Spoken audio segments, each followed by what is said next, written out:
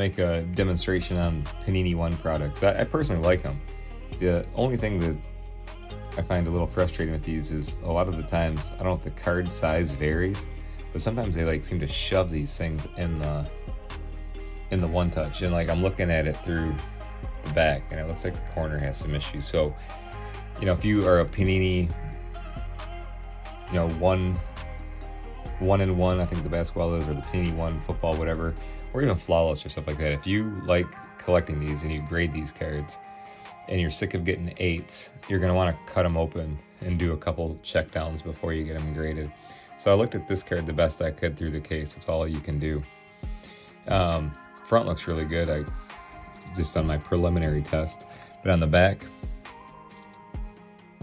I feel like there's like something on his arm, and that corner looks a little odd. So let's just take a look. I can still hear it moving. Some of these guys, you grab these and you don't even make a sound, and you go to open them and the card won't even come out because it's so wedged in there. All right, I've made demos like that before, but just get out a little X-Acto knife. That's the easiest. Don't try to peel that sticker off. It's a pain in the butt. But thanks for watching, you guys. I'm Kurt with Kurt's Card Care, and we're gonna talk about Panini One. So I'm just looking at it from an angle and just making sure I don't got anything to do on the front. I love card care that's like quick and easy. Sometimes it's not, but let's look at the spots I was seeing through the case. Yep, there's definitely something there. And it's just from that roughed up area. See that roughed up area? This is inside the slab. Yikes. But it doesn't look like it cut into the card. And then that corner is unacceptable. Alright, so let's fix it up. I usually do corners and edges first, but this little goober is annoying, so sometimes I get fixated on something. So let's just do that, then we'll fix that. I'm looking at the other edges and corners, look pretty damn good. I'll just show you start to finish how I do this. So let's zoom out. I'm gonna get some card polish. Every time you open up your card polish, I want this to last you to the bottom, and I don't want to see it poking at it or scooping it. Don't do that. Just keep it all nice, all one nice smooth layer. Go all the way around the circumference. Keep it happy. It will serve you all the way to the bottom.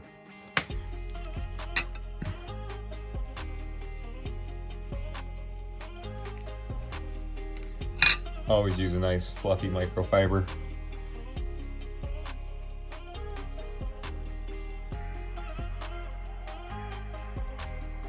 That's still on there a bit.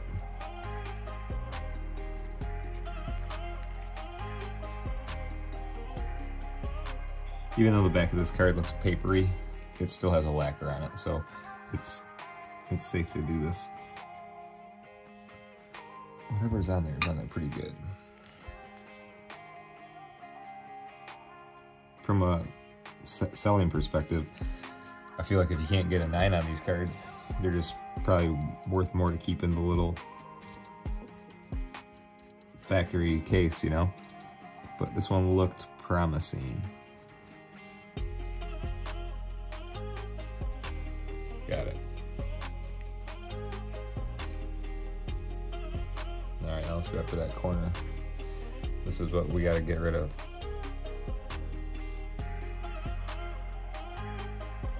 See that big lip? And it's like they, it's like the cards are sometimes like almost too big for the cases, where they shove them in there in a weird way. So I'm just looking at this in a few different ways, guys.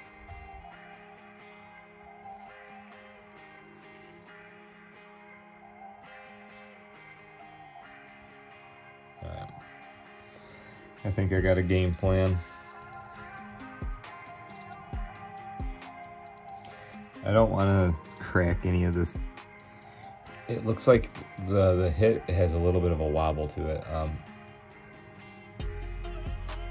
Do my best for you. It's a little bit of a wonky kind of thing. So what I'm going to do is I want to use a little bit of moisture on it. I mean, it sucks that you have to get the expensive cards and they come like this, but you gotta know how to do this type of stuff, guys, or you're just gonna be overpaying for the product and then getting a grade that you don't need, or you know, something you could do better with. I'm just gonna barely tapping at the edge of this card.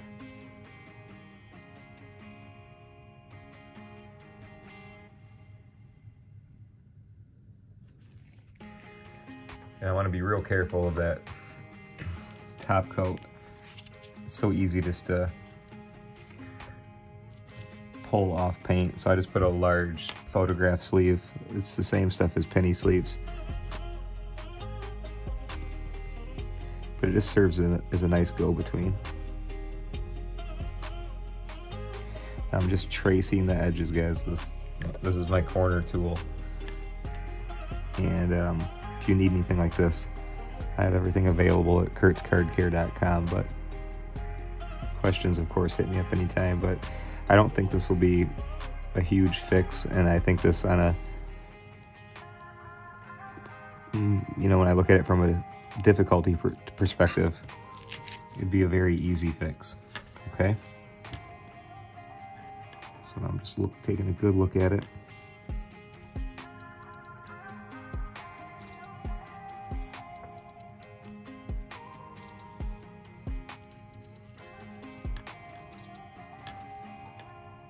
I did remove the penny sleeve. I just want to kind of tap that area, because look, right now I got some moisture in there. See how it has a kind of a little bit of a hump to it? I think all I have to do now, guys, is just let it dry out, and it should dry flat. You don't want to, when you put moisture in a card and you see that hump, you don't want to start pushing on it. You just let it go back into place naturally. See how the hump has no wrinkles on it or anything like that? That should just dry nice and flat and tight now. It only should take a few minutes. There's one more thing just above it. You can see my light is kind of being a pain in the butt. There's one more right there. So I'm just going to repeat that process. I still got a little moisture on here.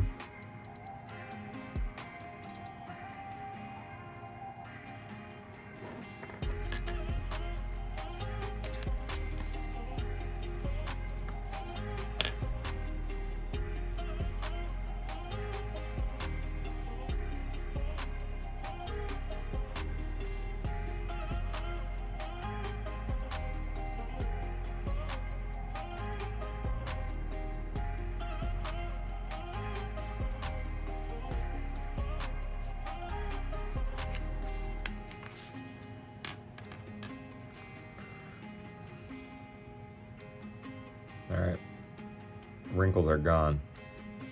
Got a little bit of moisture in there. I'm gonna let that dry. Probably be good to go in about 5 minutes. I'll do, yeah, it looks good. I'll do before and after pictures for you guys too, because you might be looking at that going, oh, I can still see a bump.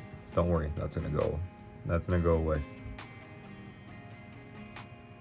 That little corner down here, actually looks pretty good. It's sloping down a little bit. So since I have the card out like this, I'll show you what I'm talking about. Either like cards like this will have, the corners will be bent up, or they'll be sloped down a little bit. Usually you're gonna see them slope down when you take them out of a one touch like this. So I'm just gonna put a little bit of moisture right there, right there. That's it. And we'll let nature do the rest. We'll let that absorb, bring it up. And then what I'm gonna do here is I'm not gonna keep the video rolling for 20 minutes while it dries. I'm just gonna let that moisture leave, and then I'm gonna go back in with the card tool and just make sure everything looks tight and looks good. And let's just do a once over together. That corner's good. That corner's good now. We just need to let it tighten up. That one looks good. Same thing, you can see a little bit of moisture in there, but it's gonna dry up, it'll be fine. That one looks good. Fortunately, no fingernail marks or no dents, so we don't got to deal with that. And the front looks good too, so overall pretty good quality control on this one. And let's just look at our edges, make sure we don't got any stains on our edges. Cool, that's it. All right, guys, so I will let this hang out. I'm gonna put it just like this, face down. And I'm thinking that's all, pretty much all the work I'm gonna have to do, besides just a little bit of like, kind of like maintenance like this, just looking at it. But I don't plan on having to add any more moisture to it. I don't think that's necessary. Just gonna let it hang out and dry, and then I will put up the before and afters so you guys can see it. And that was what I just did right there. It was super simple. I know you can do it. This little tool is called the Tortillon, and I just put a little bit of my card spray on it. And that's what will help you with some of these paper corners. I hope that helps you out. If you're having the same problem, just do that and you'll be good to go. Thanks for watching. I'm Kurt with Kurt's Card Care.